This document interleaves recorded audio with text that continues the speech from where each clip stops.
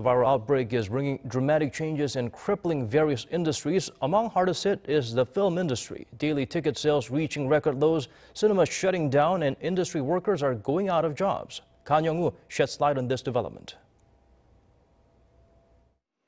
The coronavirus outbreak in South Korea has pushed the nation's movie industry to the verge of collapse. According to the Korean Film Council, the number of daily ticket sales has been on a steady decrease since the beginning of March. The 25,000 tickets sold on Monday was an all-time low in the 16-year-long history of the Korean Film Council. This movie theater in central Seoul is going to shut down temporarily starting Saturday. And it's not the only one that's closing its doors.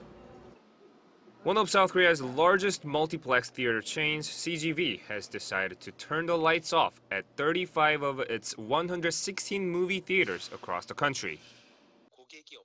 The situation is that there are practically no customers and the sales have plunged, so all movie theaters should shut down.